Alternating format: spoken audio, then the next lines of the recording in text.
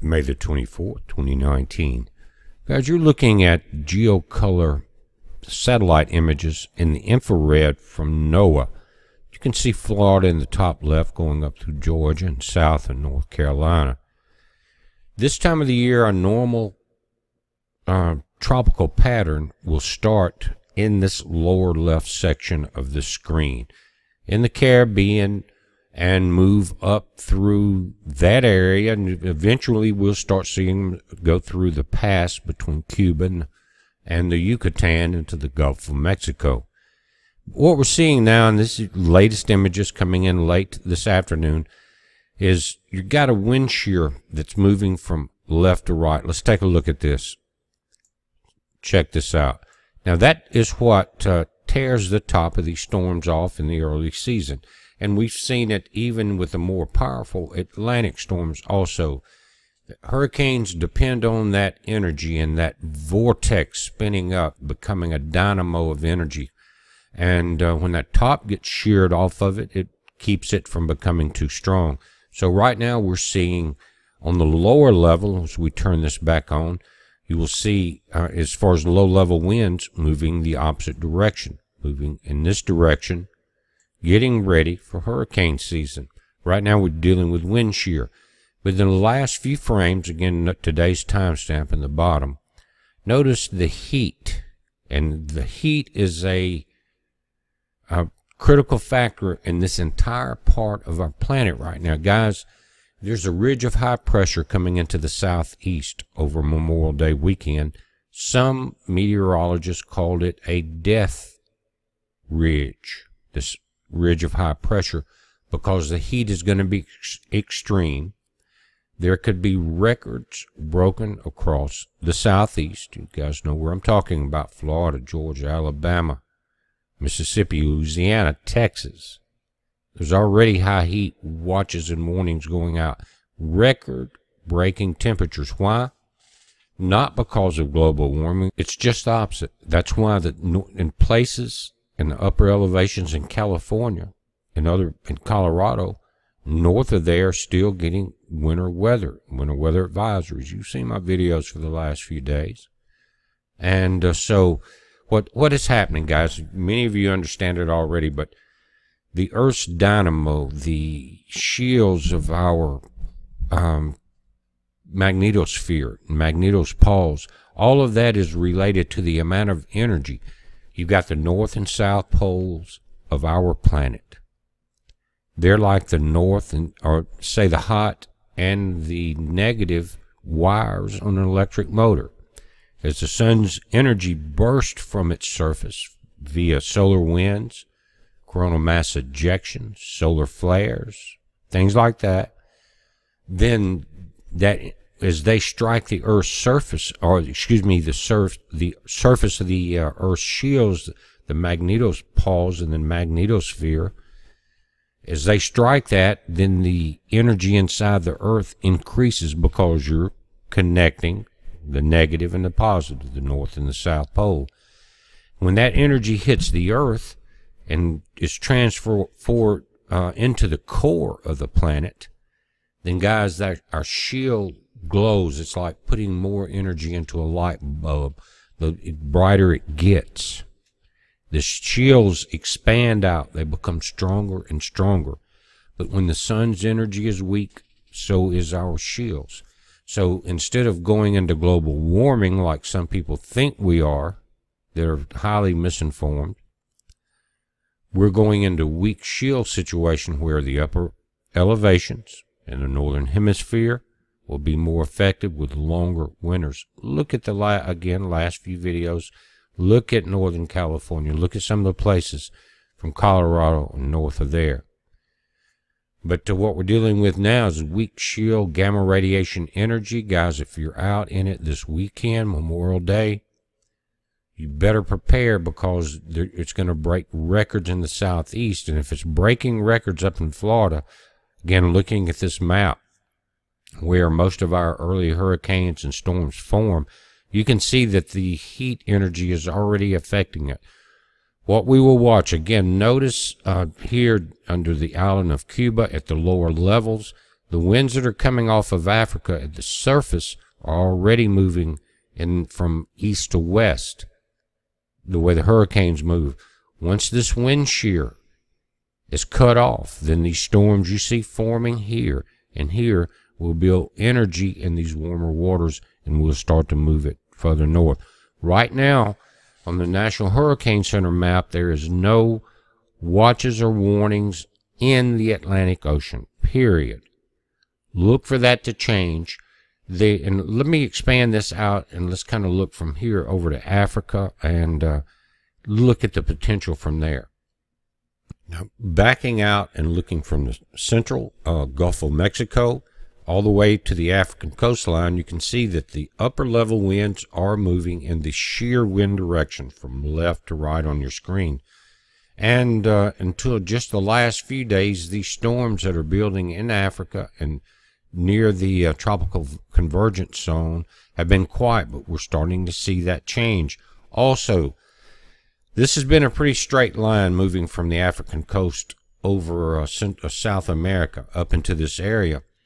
But now, in just today's images, I've started to notice this drift north of a lot of this moisture. What you're dealing with on the African coast, you're seeing storms here forming. Last year, remember, we started seeing these build and form one after the other and move across the Atlantic. And one other factor we've got to remember in watching this is the dust. And now the satellites have the sensors to give us that information. It's important because when you get this what's called Saharan dust or Saharan sand that blows off the African coast, guys, moves all the way across the tip of South and Central America, even up into Florida, into Cuba, into Texas, Louisiana, depending on the wind stream. Sand is a drying factor. In other words, if you have moisture building in the Atlantic off the African coast into a tropical storm, then that sand is putting a damper on it. The moisture is absorbed, the sand becomes heavy, and it drops into the sea. It's like a sponge. So that's a big factor. But right now we're starting to see more and more moisture on the African coast in the right of your screen. That will tend to absorb a lot of the dust before it's blown off the Saharan plains. Now, this is from Sky Tower, part of the Fox Hurricane Network down out of Florida, guys. Notice your timestamp. It's going from today until the 27th. And the brown areas are exactly what they look like. It's African dust. And this has been going on for millions of years.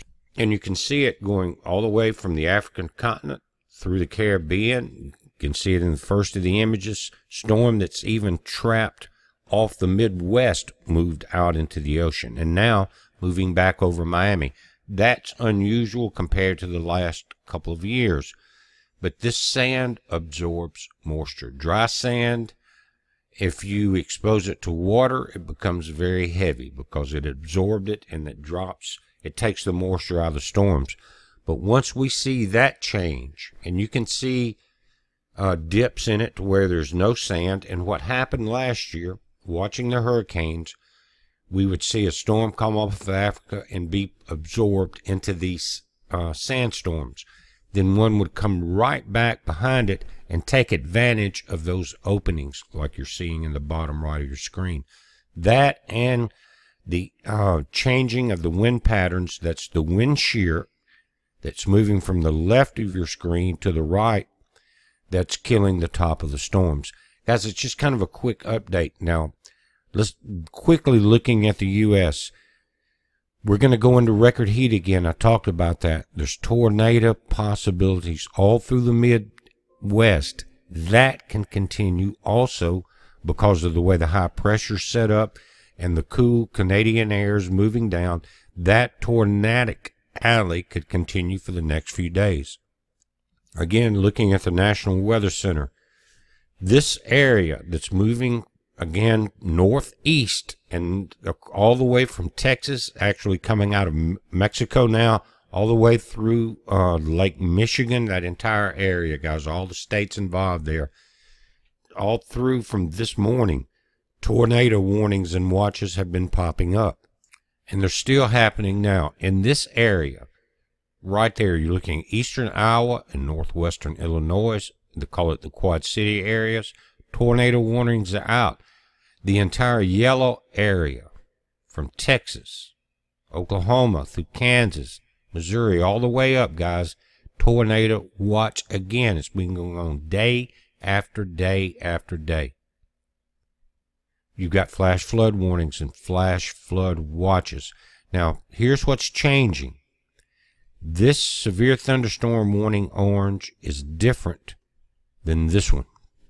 This one is heat advisory, guys. And what that means is what I was talking about. It's building now in the panhandle of Florida for all of my friends there. Notice where it's in the edge of Georgia and southeastern Alabama. This is going to build over this entire area for the Memorial Day weekend. Some meteorologists call it a death ridge of heat. That death ridge is going to be caused because our shields are weak. And not only is it solar radiation, but external radiation from that, space radiation that is penetrating our atmosphere. The sunburns are going to be extremely strong this weekend. I know that the population of the United States is much larger than the folks that listen to my videos. But guys, if you're going out in this, or you have friends that are going out in this death ridge of heat, make sure that they have shade, make sure that they're aware of it, that they have sunscreen that's proper, and plenty of water to drink. Don't become a victim of heat, guys, because if you ever have a heat stroke or you burn bad enough, you never recover from it. It makes your system much more susceptible to heat strokes, things like that. Believe me, I know. But guys, again, not global warming. We're dealing with weak shields because of going into a grand solar minimum. We have to deal with both ends of this spectrum, from the cooler weather to these extreme heat waves. But again, the winters will last longer through the spring and through the summer in the northern hemispheres. You'll see that. The rest of the weather will be in complete chaos for the next few years. Be prepared, guys. And I want to mention a couple of our sponsors. My Patriot Supply, first of all, and GQ Electronics here, because we're dealing with both gamma radiation from space. They have the meters for that. And the electromagnetic field radiation that we're dealing with from 4G and what's coming up with 5G. We talked about in the video before that. And for all of you preppers, as far as survival food and survival water filtration and supplies, My Patriot Supply no longer has the $149 special on the water filters. That comes and goes as the supply demands. But they're saying that between us and InfoWars, we are keeping them at very low volume, or very low supply. But there are more coming. So they've got the price back up to the Lexapure at full retail, if you go there, at $249. Remember, many of you bought it with $100 off via our website at $149. But what they do have now is they're waiting for another full shipment of the Lexapure with one filter. They have the full Pro Force Filter Super Pack. What you're dealing with, and let me explain it briefly. When you order this tank, it holds about 2.5 gallons or so in each. The top tank you fill, and then the filtered water in the bottom tank. It comes with one of these American-made charcoal filters, #1 in the world by far. Nothing compares as far as what's filtered or the amount of gallons per cost. It really makes a big difference. But what is happening with this system now, and they've knocked off $250. Normally with the tank, the filters are $89.95 a piece. Retail at $119. We keep them at about $89. 4 of those are $360. That gives you 20,000 gallons of water, 5,000 per filter. Guys, that's at $1 per gallon. Think about it. A filtered water, whether it's a 6-pack or a gallon jug, is $1 per gallon. 20,000 gallons is $20,000 worth of filtered water. So take advantage of that. Again, $250 off, guys, and you're set up for a very long time. If you do the math, if you can cook and drink, as far as the water you put inside your body, a couple gallons a day at 20,000 gallons, guys, that's 10,000 days.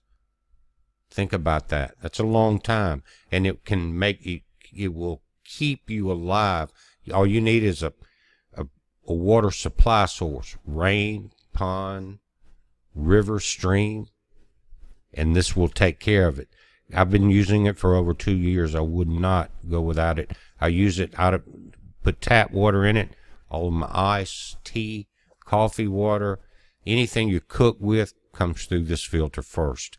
And guys, don't forget that the one thing that we've done to improve the best of water filter system on the world was increase the outflow by about 30 times. In other words, by adding air into the upper tank without modifying the tank and voiding the warranty, the AquaFlow Max, it changes from a 30-minute drawdown of already filtered water to about a 20-second drawdown, up to a minute, depending if you need a whole gallon or not. Big difference. Thousands of you have gotten those, but they're linked here at the bottom. There's a quick video, guys, on what they do and how you get them. So we appreciate it. It helps support our channel. We work really hard, and with the censorship, we need all the help we can get. We appreciate it. It's a heads up. Be safe.